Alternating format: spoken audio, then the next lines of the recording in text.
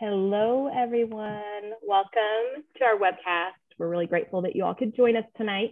My name is Brandy Meeks. I'm the Vice President of Operations for And Then There Were None. And my co-host, Kelly Lester, is here with us this evening.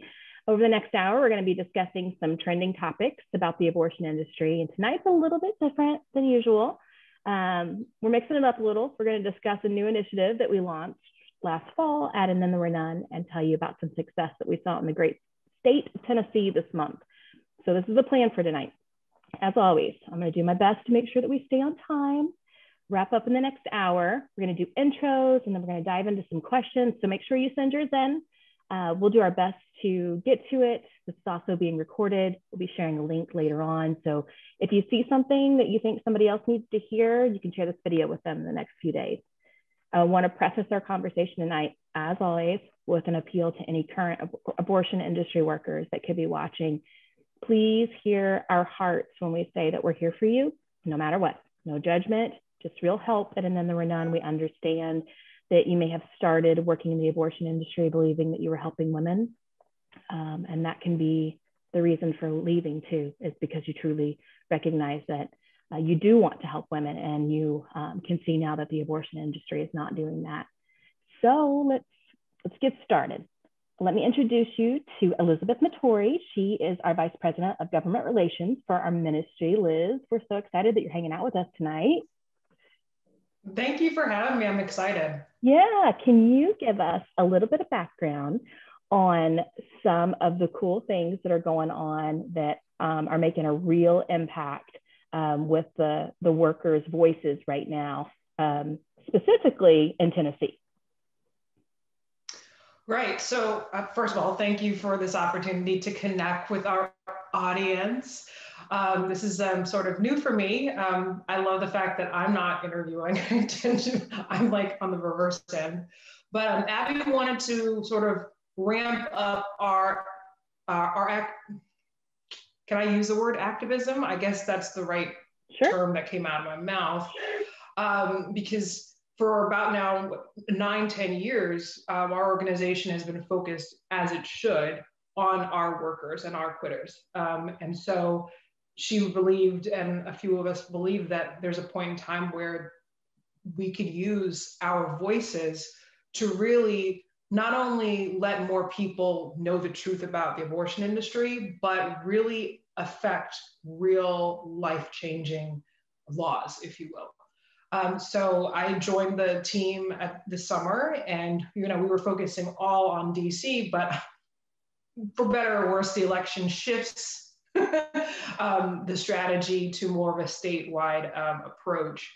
And so, speaking of which, one of the legislative assistants who was working in Tennessee reached out to one of our sister organizations about this new bill that they were pushing in Nashville. And so, long story short, we got in contact with her, Kelly. What you'll hear from Kelly also about her experience, and another one of our quitters were able to literally, it was like Thursday, Friday, booked flights for Monday, Tuesday, to get them to Nashville. Like, this was the first time that, quite frankly, someone else besides Abby was able to testify officially in that official capacity. There were, long story short, there were a few committees, but I don't want to get too far into it. But lo and behold, we believe full-fledged that it was the Lord that really got us to this point, because not only is it another element to our organization, but Kelly obviously will speak to it. There's so much more that our quitters can do to get more people to believe the harsh nastiness, I hate to say that, but that's the term that came out of my mouth, about the abortion industry. Mm-hmm. And testifying is just, that's what we're able to do. Yeah, excellent. And it is exciting because, like you mentioned, it's the first time that, Abby's story is pretty well known at this point, and it's been fantastic, but there's only one Abby, right? And so when it comes to being able to be in multiple places, it doesn't lend itself that opportunity, right? And so, and another thing is, like, when we started this webcast, part of the purpose for it was to amplify the message of multiple workers so that people could see that it wasn't just her story, right? When you hear different people speaking on this that have similar experiences, shared experiences, you start to realize that this isn't just one person's story. This is a systemic issue. And so I think that this is just another very valuable extension of that, and reaching into a population, specifically legislators, to have their eyes opened. I mean, many of them already have their opinions very formed on this issue, but I'm sure that seeing someone like Kelly, right, being able to talk with her and look in her eyes and hear her experience really does make an impact on them. And Kelly, I'd like to hear also, like, what kind of impact did it make on you? What was that like? Yeah, it was, like Liz said, it was a whirlwind. You know, it was something that we had sort of very recently, even, I mean, it had only been, what, 2 weeks, Liz, that we kind of had the idea and started the process of having a panel of quitters who could speak on legislative stuff. I mean, that's a brand new idea that we had. And then all of a sudden, you know, we get the call, hey, court's happening. Can you guys come? And so we did. And it was, you know, I've spoken to churches, I've spoken to pregnancy resource centers, I've spoken on the stairs at the Supreme Court to thousands of people, and I have never spoken where I felt the weightiness of what I was saying. Because in that moment, you realize that you're not just telling your story, you're telling the story of thousands of women who have been in the abortion industry, not only as workers, but being that I'm post-abortive, you know, as women who have gone through abortions. And so it's definitely, it's like you can feel all of those women behind you, you know, and you're up there speaking for them. And it is, thankfully, Tennessee was a very friendly audience on the whole, but there were those that were not. You know, there were senators and representatives that were right in front of us that didn't like what we had to say and didn't want to hear what we had to say, and were very vocal in the fact that they didn't like and disagreed, and even combative at points. So it's, again, not talking to a pregnancy resource center where everybody's pro-life. You're talking at people that are very pro-choice, and are against you. And we even had a row of people from Planned Parenthood right behind us. So it's like, in front of you, you've got people that are against you. Behind you, you know, you've got people that are against you. And still you stand and speak. And it's one of the most difficult, but yet powerful things I've ever done. And I can't wait to do it again. That's awesome, because I'm sure there are going to be many more times that are going to come up, especially since you ladies have seen success, for sure. Hello. It's all right. It's right. always. Brandy, I actually didn't mention what the bill was. So really quickly, so the bill that, well, I don't want to tell the ending, but it's the fetal remains bill. It basically offers, it makes it a law for abortion clinics to offer the opportunity for mothers to either cremate or bury the remains of their baby, right? If they don't want to deal with it, then the abortion clinic must either cremate or bury the fetal remains, just as if any other human from whatever part of their life is treated with dignity. Mm-hmm. Our other quitter that was able to testify to it, the normal course of action, sadly, realistically, but unfortunately, is that the fetal remains is not even thought of as a baby or a fetus or what have you. They're literally treating it as if it's medical tissue, therefore medical waste, and therefore thrown in the garbage, which is like hazard bag, whatever they do with it, it's up to them. So for a former abortion clinic worker to say, I had to piece together baby parts to make sure everything was removed for the mother. Even pro-lifers were shocked because, you know, for me, like I used to be pro-choice blindly, if you will, former Dem, whatever. I thought it was a woman's right to choose, you know, like body autonomy, blah, blah, blah. But I admit, I never thought that much about the fact that we are talking about tiny babies. Let's talk The about that a abortion little. industry, and this is the part that Kelly definitely can speak. Yeah, and Yeah, let's talk about that part a little bit more before we get too much further. From what I understand, Sure. There were laws in place to protect animals better than what there were humans. Can you talk to me a little bit about that? Like, what did you guys, like, as you were, was this brought up? Was this discussed? Yeah, it's funny, we were all sitting, we had gone through the first committee, the special committee, which no one expected this bill to go through. Planned Parenthood wasn't even really prepared for a fight. Like they didn't even really step up or, you know, to speak or anything. And we came in and gave our testimony and changed the vote. I mean, truly changed the vote to where it went through. And afterwards, we were all sitting around in this senator's office, and the senator who presented the bill, because there's a representative who first initiated the bill, and then there's a senator who has to also sponsor the bill. And so the two of them were meeting together to kind of talk about what had happened and, you know, kind of go through it. And it's funny, I was sitting this is the Lord. I was sitting in their office, listening to them kind of talk, and it hit me. It was like God telling the disciples to go get the coin out of the fish. It was like one of those moments. And I was like, you know, at the vet, when your pet dies, they ask you how you want to dispose of the pet. And everybody just kind of went, wait, you're right.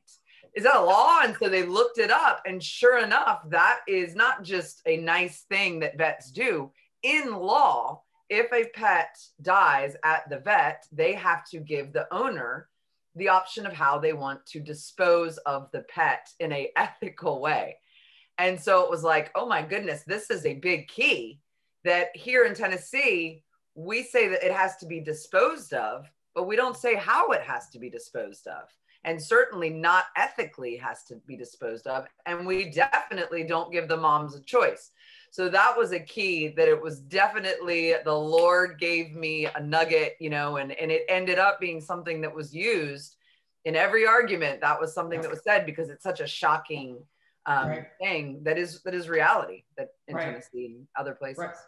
And then, you know, this idea of, you know, the whole argument against abortion, even for atheists, for example, is that it's human life. You know, nowhere ever have we gotten a right to end a life of another human. And so when you start getting very odd pairings, if you will, like PETA, for example, is helping the Center for Medical Progress in California about the ethical treatment of animals, right? For all intents and purposes, we are animals as well. We're a different type of animal, right? But even an organization like PETA sees the importance of treating a fetus, now dead because of the abortion, now of fetal remains, with dignity.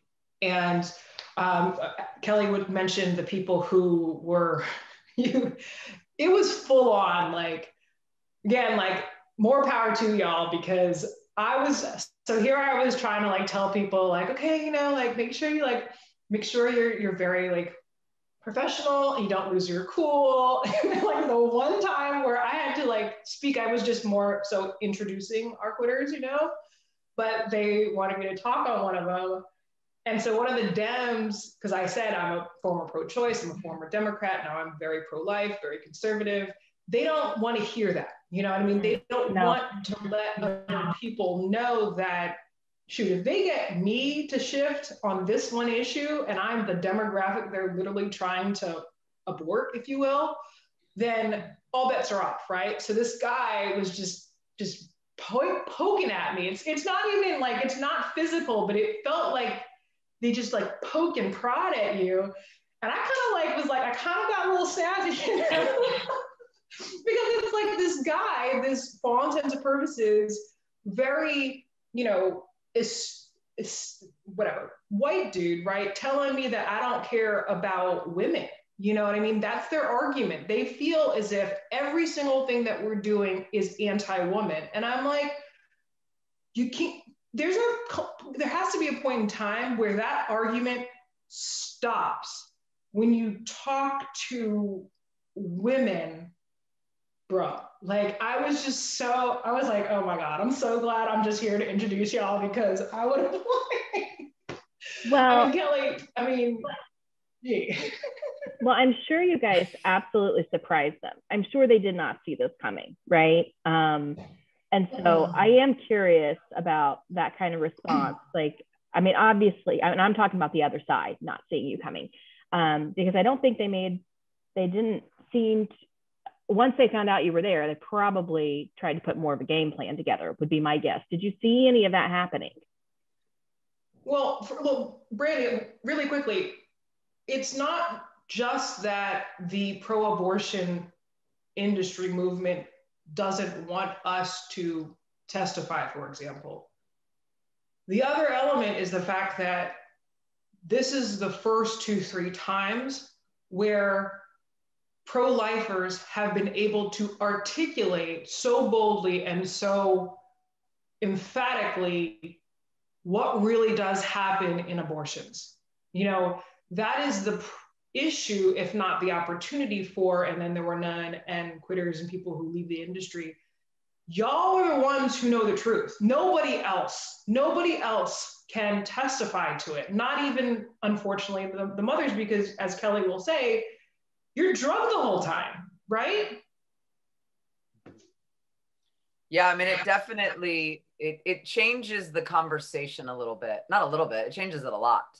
Because if you are a woman who has chosen to get an abortion and you have effects from that abortion, that's unfortunate. A pro-choicer would say that's unfortunate, but you chose to do this. It was your choice.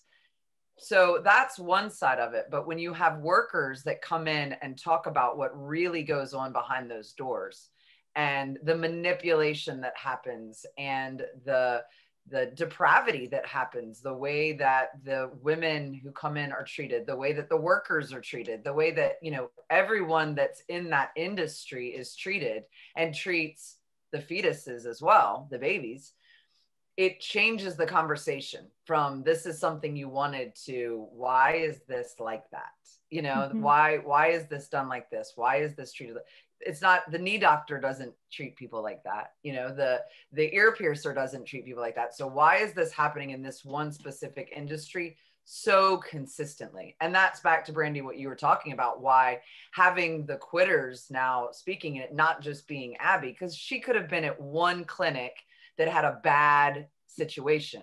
But when you have North Carolina, Virginia, Louisiana, Texas, California, you know, when you've got all these places, it's not just one bad clinic. It's a systemic thing that happens in this industry.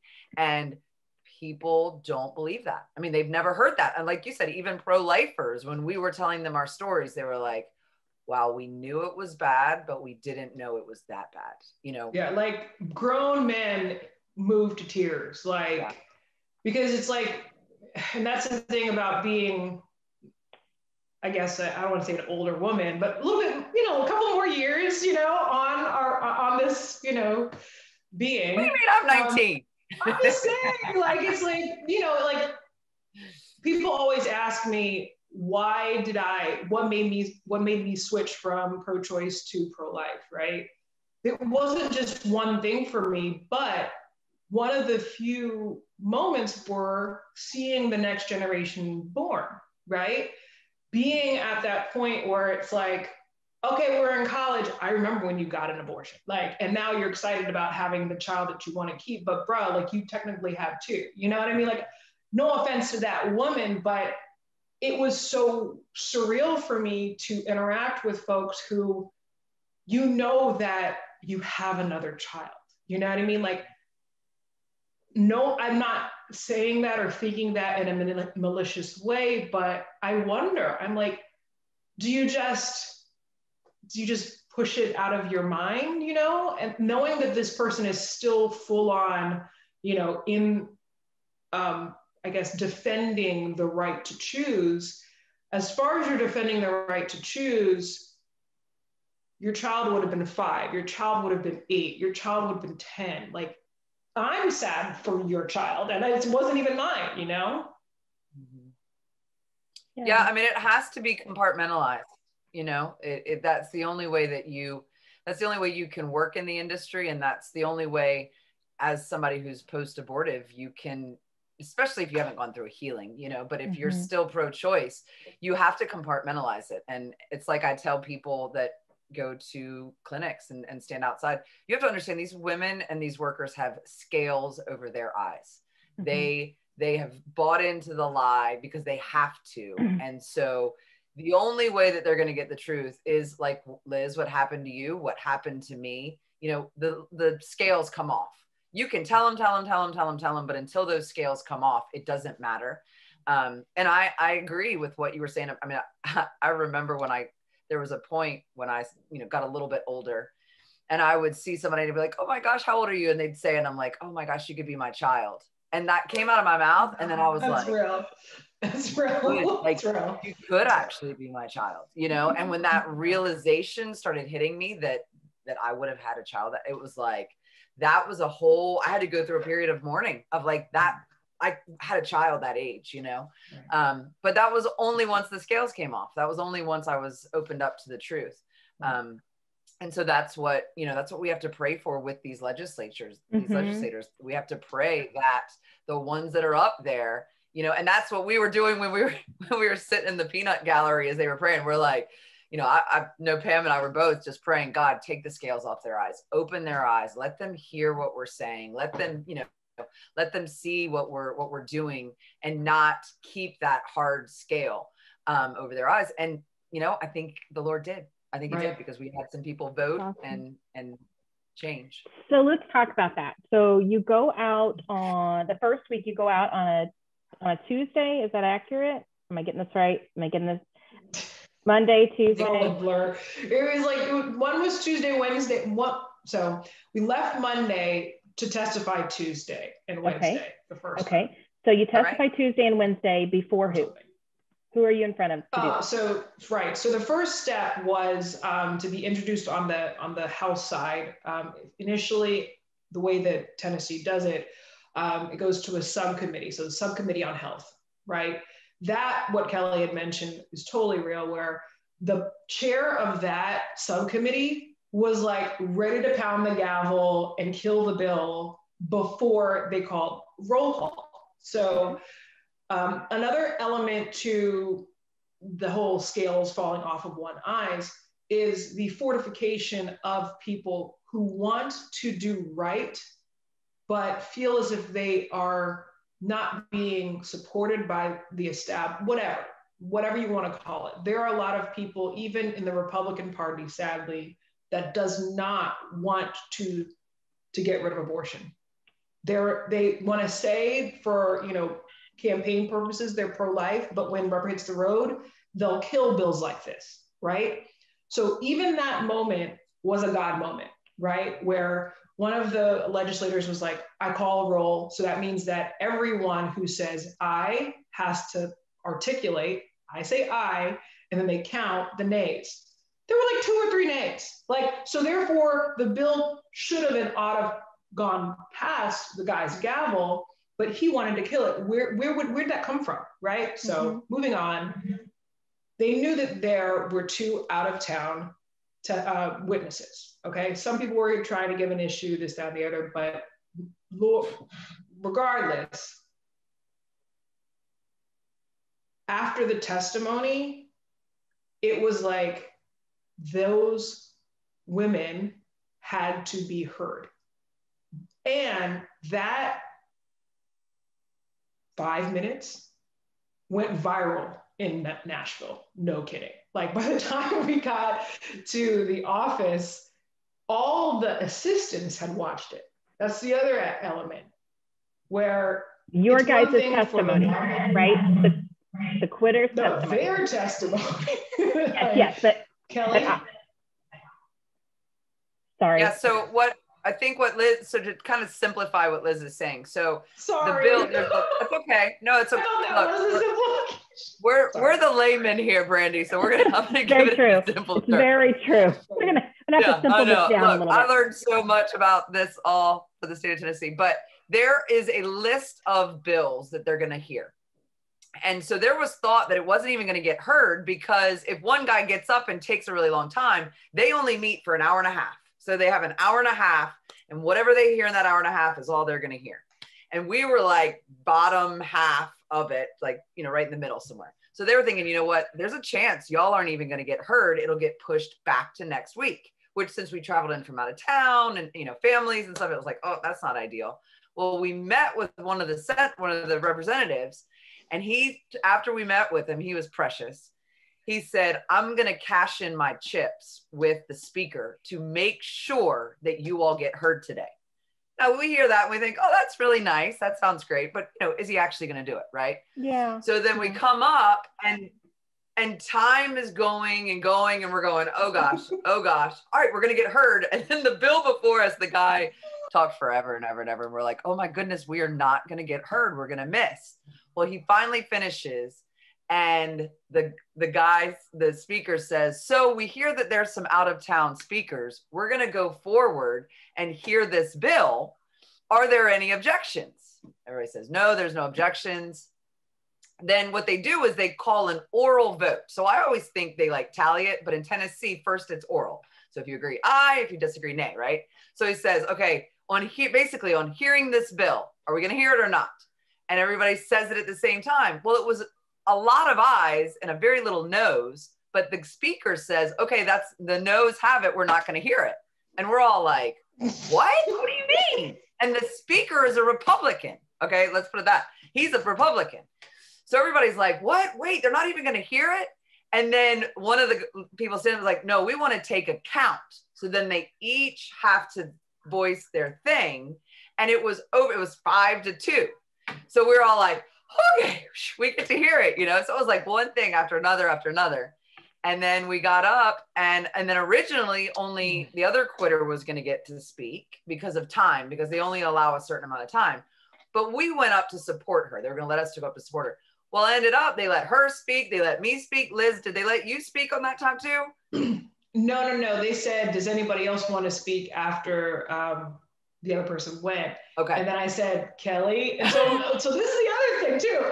So Kelly didn't prepare anything to say, right? Because we were just there for solidarity. Like, hey, we're here as representatives. We could introduce our names and our organization. That's what happened. And only have 1 3-minute testimony. So from that testimony, it's sort of like, let the legislators be like, we need to hear more. Let these women speak, it was just very much a moment. And I was like, Kelly?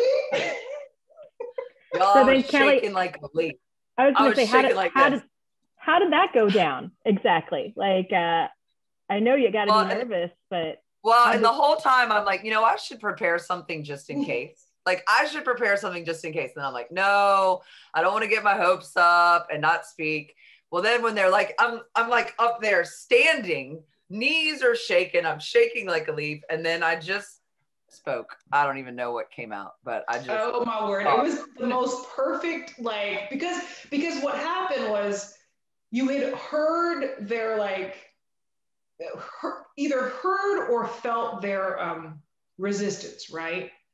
And the whole idea of we as pro-lifers are anti-woman, right? Yeah. But you were like, hold it right there. I'm post-abortive, boom, boom, boom, boom, boom. Can't deny the truth. Mic drop. It was awesome. Well, and the Planned Parenthood lady behind us did drop her drink, I think, when we finished. She was like fumbling. She was like, she wasn't like ready.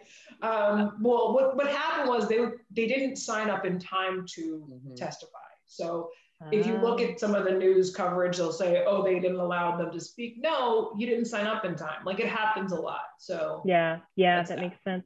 Okay, so that week is done, right? Like, you guys are done. I'm sure, I know that you're circulating and building relationships and making friends, probably making some people not so happy as well. You go home, you come back the next week. What does that look like?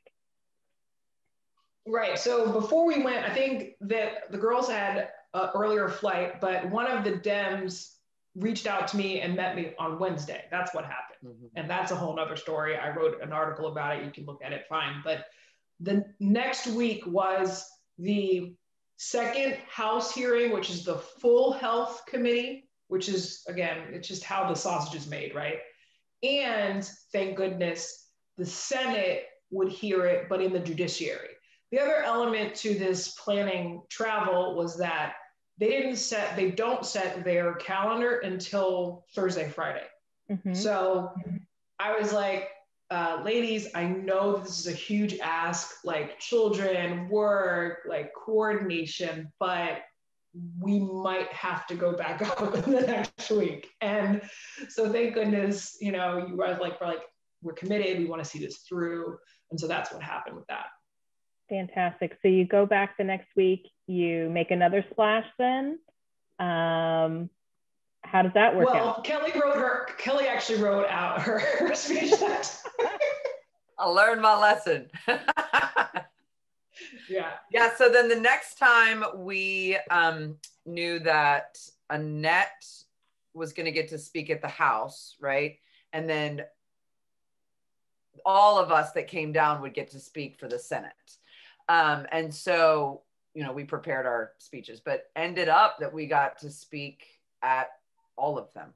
And it was good. So the first one was the full House. And we definitely had some friendly faces in that crowd, which was helpful, but we also had some really not friendly faces. That was where you had your little... I had a little moment. Yeah, like I had a little I just do that now. Well, what happened was, right? No, so it was the full House, full health committee on health of the House. And so we're not just talking about 10 people, we're talking about 24 people, right? So if you think about it, the room's bigger, there are more people. And now they're also on notice, right? They heard, like they weren't ready for the first week. So we were like, boom, boom. But then the second week, of course, Planned Parenthood signed up. So they had an opposition to the bill. And then they knew, sort of like planning, I didn't want us to say the exact same thing, right? Because I didn't want them to be prepared to rebut, right? So we did a lot more sort of massaging of the message. We brought a little bit more into each backstory, just so that, just like you do marketing and communications, Brandy. So like, you have to like give the audience the why to listen, right? Like, why should I care about what you say beyond you just being a former quitter, which is still total bona fides. There are people who have this, Kelly has this amazing life experience, like amazing. Annette has, degrees up the yin yang or whatever. And that sort of also builds out their authority, if you will. Sure. The credibility is there, right? Pardon? I said, sure. Like the credibility is there. They can try to knock it, but you have these women that have experience and are intelligent. That is hard to disarm when they're always, talking about how we shame women and don't allow them, to be independent and all those types of things. So yeah, that makes a huge difference. It was awesome. it was awesome. With that, the two guys that were up front that were really drilling, you know, bringing up all, the first guy talked about rape, you know, what about in the cases of rape? And I'm like, okay, I can talk about rape. And then he, you know, keeps going and he's like, and what about this? And what about this? And then the guy that was beside him, he after the other quitter testified, and Liz testified, he said, well, you know, I think I would really like if you women would have the same love for the women that go through this and not be so judgmental to the women that go through this. And when he said that, one of the representatives that we had met with that had heard my story, she looks at me and she points at me because I hadn't testified yet. Oh. And so I was like, oh, I got something for you.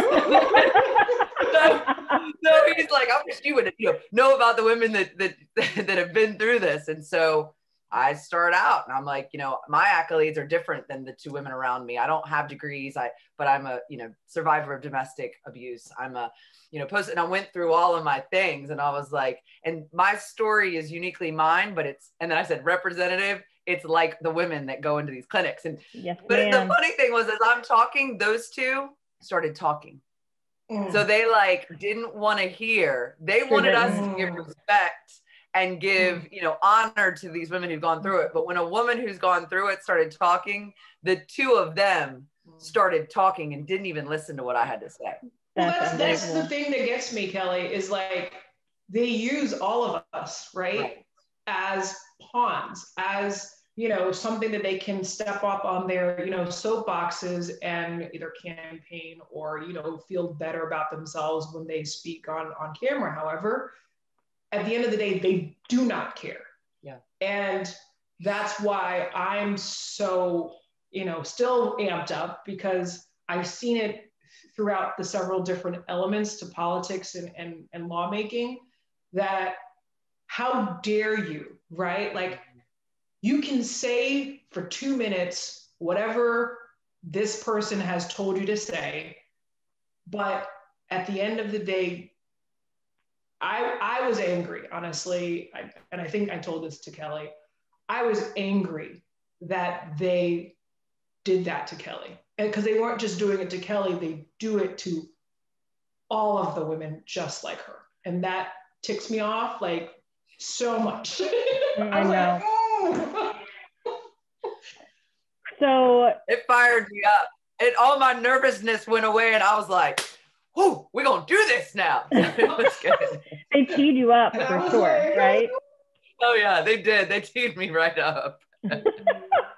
So tell us, okay, so we've heard kind of the beginning, we've heard the middle.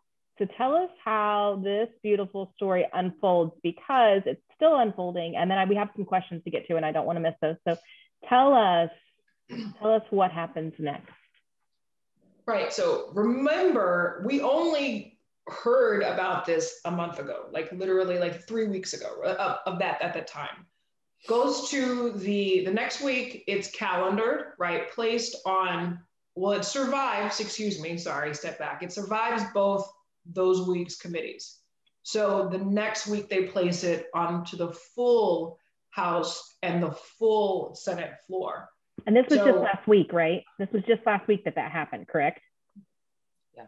Beginning of last week, right? Yeah. Wednesday, right? So no expert witnesses are heard, only the people introducing the bill. So the Representative Rudd was on the House side, and then Senator Bowling is on the Senate side. And so we worked like endlessly getting them, you know, a letter from you, for example, because you're from Tennessee, like, you know, all these different more chunks of meat, if you will, that they can state firmly from the House floor, from the Senate floor. It's online, and I think that we're going to have some edited versions for you to watch it directly, but it's a culmination of all that, right? I know, and I'll say it because partly my job, but partly because I'm so proud of them. The testimony from Annette and Kelly pushed it beyond, right? Yes, it's a Republican state and it's a supermajority and all of that other stuff, but the power that both the representative and the senator could stand firmly and literally go to war and battle these naysayers that literally they're coming from their colleagues, right? Whatever they want to say, whatever soundbite that the abortion industry can harp back at them, both Representative Rudd and both Senator Bowling were able to say, well, this just really crisp, solid with the fortification of the testimonies from our two quitters. So, and another one of our colleagues as well came down. So that, after all that, boom, boom, boom, they vote. And so it passed the House on Monday. So the House of Representatives passed on Monday, and then it was moved, long story short, to Wednesday for Senate, and it passed the Senate. So technically both houses of the Tennessee State House passed it. The Speaker of the House signed it Thursday, Friday. We got a message that Monday, Tuesday of this week, Lieutenant Governor signed it. So it's right there before the governor's signature. And then once the governor signs it, who's a very pro-life, very Republican guy, it will be in effect. Field Remains Bill passed into law effective July 1. Less than a month. Boom. Amazing. And I have to say, Tennessee, anybody from Tennessee that's watching, I am proud of you. I'm proud to be born and raised in Tennessee. So it gives me chills just to think about, like, this was our first time out, right? And what we were, I'm gonna cry. I'm not gonna cry. What we were able to accomplish. It's exciting because I know that there's so much more out there, and some people may say, hey, this seems so small, right? Like, because, is this really ending abortion? To the naysayers, I say, what, these are baby steps to get in the right direction. Like, we're respecting human life a step further. Right. And so I just have to tell you, ladies, especially, thank you. Thank you for the sacrifice of leaving your homes. I know, Liz, you just moved into a new house. Like, you're trying to get settled. Your boxes aren't even unpacked and you're running out the door. Kelly, I know you got a big family, and Annette, same thing. Like, I'm just honored to get to work with you ladies. And while I wasn't there, my heart was there. And we're very, very proud of all of you and excited. And that actually leads to another question. Someone said, how do I get you ladies to come testify in my state, right? And so, right. What do we tell them, Liz?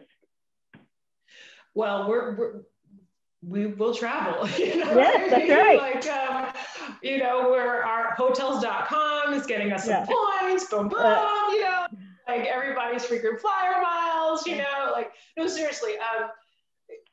For all intents and purposes, Brandy and I have been working very closely over the last few months, and I'm not gonna lie, like, it was at first, it's very different to go from a federal to a 50-state strategy. Mm-hmm. However, because of that, we need more people from across the country to let us know. I mean, it's literally me and now Kelly, and like Kelly does other stuff, but like, it can be overwhelming. But if you know of any law, or even if you think that there are people who need to hear directly from our quitters, we will travel. That's what we want to do. And reach out to me. Obviously, my email is just elizabeth@prolove.com. You can reach out on our website. Right. But anytime you think that there is an opportunity for either us to testify or to speak or what have you, this is what we're here for, right?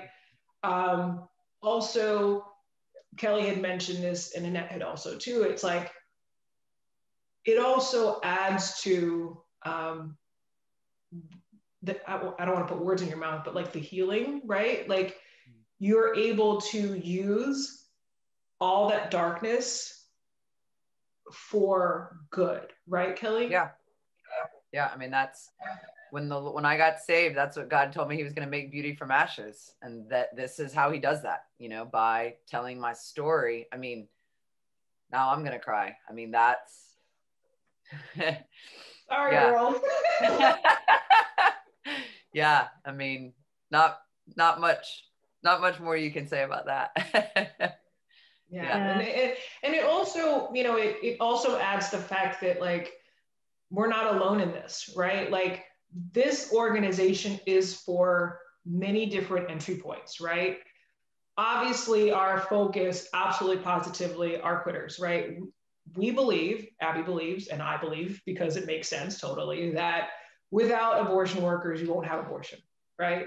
Mm-hmm. She had the experience, Kelly had the experience, Net had the experience, all these people had experiences that when I'm taking the notes, right, they're so similar, right? But until this organization, nobody had the truth on purpose, right? Because the entire abortion industry for what, 60 years has purposely made people like me not think twice.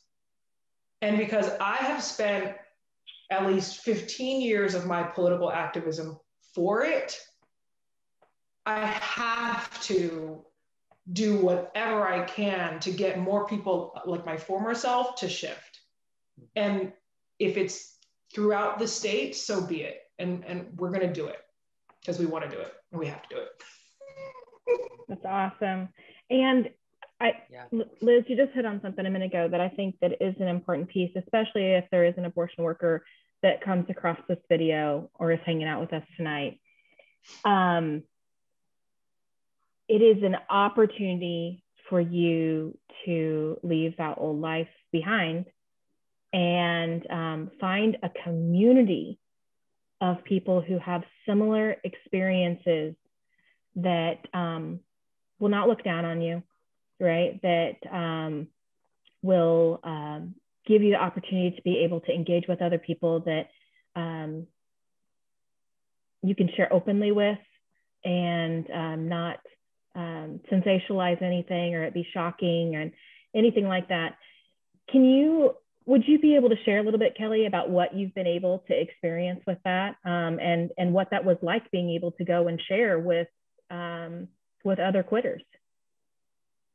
Yeah, I think, Brandy, on top of that too, I want to add, you know, you have the opportunity to share your story publicly, but you are never required. It is not, you know, it's not an expectation. It's not a requirement. It's not even necessarily an encouragement. I mean, there are a lot of safety because ultimately the organization and the people in the organization care about us, you know, care about us as quitters and never want to do anything that's going to put us in harm's way. And so, you know, while one of the reasons that people from outside of the state of Tennessee came in to testify inside the state of Tennessee is because people inside the state of Tennessee who were quitters were not comfortable testifying. Mm-hmm. And so it wasn't forced on, you know what I mean? So mm-hmm. I want that to be known as well. I'm really glad there's opportunity. Yeah. I'm sorry to interrupt you. I'm really glad that you mentioned it. Like, thank you for saying that, Kelly. And there's opportunity, and it's always healing to tell your story, you know, but that may be to one person, that may be to our counselor, you know, that may be to Abby, that may be to Jesus, you know, like it may be, it's always healing to tell your story, but you will never, the organization will never put you up front if they do not feel that you are in a good place to do that. And there are lots of safety nets and security things around that, you know, checking in and making sure you're okay, because it is very scary. And when you do it, it is very raw and it is very open. And so, you know, we want to make sure that everybody's going forward. But with that, for me, I mean, I had told my story publicly several times, lots of times, but had left out the part about working in the clinic, because I was never comfortable around other people that had worked in the clinic. So when I got around other workers, there was this instant bond. You know, it's like people who are in a plane crash together, you know, they like have this, because of the shared trauma, they have this bond that they wouldn't have had before that. It's the same kind of thing. Like every quitter that I've met, and I've met a lot of them from all over the country, there's this instant sisterhood of, right. I know what you've been through. And right. I know what you're going through, and not only behind the doors of the clinic, but at home, how it affected your home life, how it affected your family, how it affected your finances, you know, dreams that you still have, like all of that stuff. We don't even have to talk. I know you. Right. And so, yeah, so that's what I wanted. Like Brandy said, community. I was like, no, it's more of a family, but like, it's like a very, like the most odd group of family ever. But beautiful, beautiful. The other element that I wanted to add on that is we also have the bond on multiple traumas. For example, whether it's domestic stuff, chemical dependency, like being a loved one of people who've had addiction problems, you know, like that's something on the other side. There are very few people who understand that. And because I've had my random situations that literally, like the Lord, like put me in these situations so that I could relate more, because normally people like me don't have any interaction about it. But all of a sudden I've been put on in these situations, and thank goodness survived them, to be like, okay, now Liz, even though that you're, you know, the vice president, lawyer, whatever, that human empathetic side of me leads in this organization, because when I was going through my stuff, it was radio silence. Like I never felt like I could talk to people about it, because I was, oh, you know, you're not supposed to have these problems. You're supposed to, you know better or whatever. It is what it is, right? I think that just like any other counseling spiritual organization, perhaps, we tend to attract people who understand the different sides of things. And that's what I love about our organization. And quite frankly, we've worked at nonprofits before, right, Kelly and Brandy, and it's like, no, there's a wall there, right? Unfortunately, even though if you want to put that wall up, it's going to come down eventually, right? You can't hide. And not only that, it's like, you don't need to hide anymore. I think that's the piece that I love about being a part of this organization. And the issues that I've dealt with, like, are like here. And I know that they're even bigger issues. And even with my issues, I know that I feel that camaraderie, you know? Yeah, that's awesome. Well, the truth is, God can shine brightest in our brokenness, right? Because we're able to allow him to fill that void that we have for whatever reason. And I will say that is something that's very special about this organization. And I think that's why we're able to connect. I mean, we've all had difficult paths that we've taken in one way or another to be able to get here. And I love a good comeback story, right? And so, and that's, you know, my heart is absolutely for quitters, for former abortion workers specifically. And we're thankful for you. We're also thankful for the work that you are doing. And everybody has different roles to fill, right? And so this role that is being filled within government relations right now, and being able to go and help wake up people that are in slumber, basically, right? Like that are sleeping on this, that they might even consider themselves pro-life in name, and in the way that, you know, voting patterns and that sort of thing. But at the end of the day, they're the ones that are wanting to zoom past bills like this and not have anything to do with them, because they don't want to have a part of that. It makes things difficult for them. But when you have somebody who has the experience that our quitters have in front of you, it's really hard to ignore. It's really hard to ignore when they're able to share their experiences firsthand about some of the awful details that they have imprinted in their minds. And that's why we do some of the work that we do as well.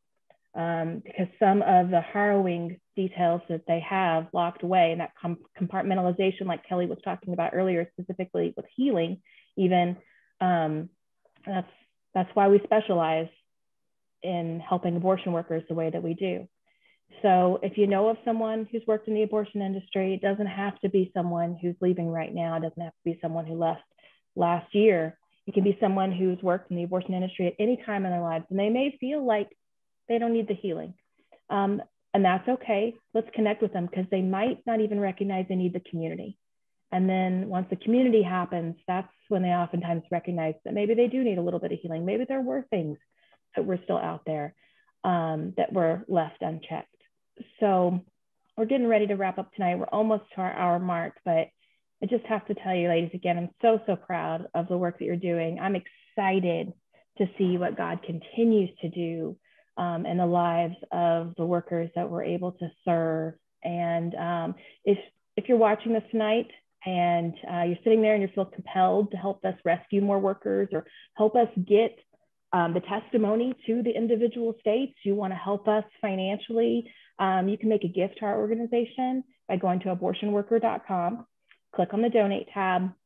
You can also click on the support our work tab and see a little bit more details of some of the stuff that we're currently involved in. And finally, if you want to stay connected with our organization, you can get text from Abby specifically. So you can text NONE, NONE, to 53445. Again, that's NONE, NONE, to 53445. And she'll keep you up to date on some of the things that we have going on. If we have a special prayer request, she'll be able to reach out with that. If we have a special need, because we've had a worker come through or a rush of workers come through, she'll be able to communicate with you about that. And then sometimes just share the good stuff, right? If you go to our website, you can see that we have a quitter of the month that we highlight each month. You can go read Kelly's story specifically that's on there. So I encourage you to do that if you haven't done that already. We love bragging on the hard work that our quitters have done. And we're just, again, we're honored to get to serve in this capacity beside you ladies. So any closing words, thoughts, anything? Do you want me to answer these questions really fast? Because I think they're good ones. Okay, what do you got? Sure, go for it. So it talks about what impact this will have in the state of Tennessee, and what if people don't agree that this incremental legislation actually makes a difference? What do we say? Any legislation makes a difference, right, is what we say. And yes, this could impact the state of Tennessee, because now abortion facilities have to pay for cremation or burial of these babies, which means it cuts their bottom line, which means it costs more money for them to operate, which means hopefully they will close down, which is why incremental legislation does make a difference. And not only we're not heading to any states anytime soon, but we want to. So let us know if you know of something. Email Liz at Elizabeth@ProLove. It's in the chats. And yes, we need donations, prayers, presents, all of those things. We will take all of them for sure. And really quickly, I know we're about to end, but it also adds to the humanity of the baby. You know, if we get 1 or 2 or 5 more people to start thinking and feeling and experiencing that, we have to go at it all sides. Yep, absolutely. Yep, agree. It all matters. It all matters. So again, thank you so much for being with us tonight. And we look forward to next month. Don't forget to sign up. Don't forget to be on our social media and following along when we share information about what we're going to be talking about next month. Kelly, we got to get to work on that. And let us know. Maybe just send us a message. Drop us a line and let us know what you want to hear about. And don't forget Pro-Life Women's Conference. If you haven't signed up, go. Oh, good go. Point. We're going to be in Memphis, right? We keep talking about Tennessee, but they got our hearts right now. We're going to be in Memphis the end of June. So if you have not signed up, you need to. We sold out last time, and we need to get you there because we want to hang out with all of you, to be quite honest with you. So hope to see you there. Okay, thank you so much. Hope everybody has a great night, and we'll see you again next month. Talk to you soon. Take care. Thanks, Liz. Thanks, Liz. Bye, ladies.